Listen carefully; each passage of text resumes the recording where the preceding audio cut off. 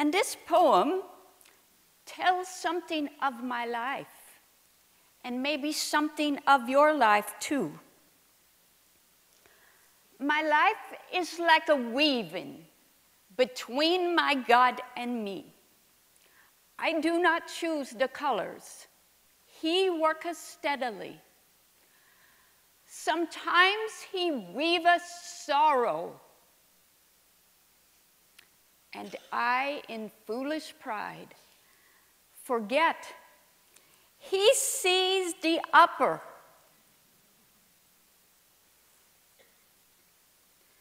But I, the underside.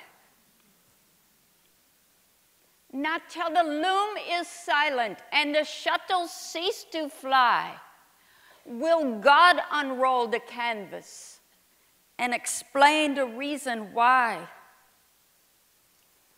The dark threads are as needful in the skillful weaver's hands as those threads of gold and silver in the pattern he has planned.